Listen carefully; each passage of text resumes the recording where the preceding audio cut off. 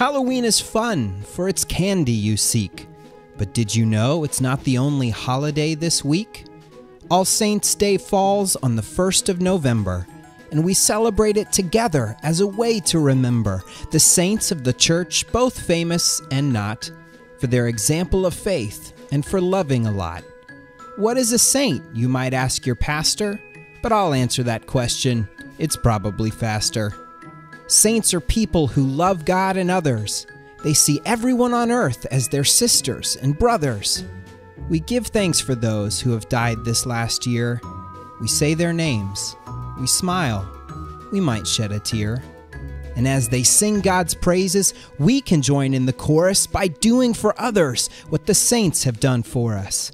Be kind. Forgive. Tell other people about the love of God that makes you want to shout, God is great. God is good. God always comes through just like the Bible said God would. So enjoy your candy, but don't forget to say, along with trick or treat, Happy All Saints' Day.